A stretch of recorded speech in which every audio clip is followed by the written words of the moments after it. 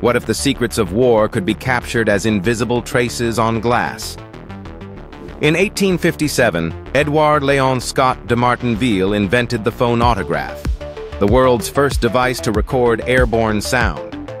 Originally designed to visually study sound waves for scientific purposes, it unexpectedly found a role in military intelligence. During the Franco-Prussian War, French military engineers experimented with the phonautograph to record coded communications and monitor enemy movements. By capturing vibrations transmitted through telegraph wires, operators created visual records of intercepted messages, lines and squiggles that concealed vital enemy plans.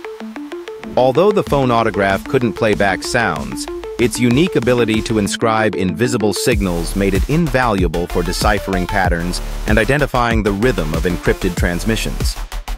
This early use of sound recording technology laid the foundation for future advances in surveillance and cryptography, demonstrating that sometimes the most powerful weapons are those that reveal what others cannot hear or see.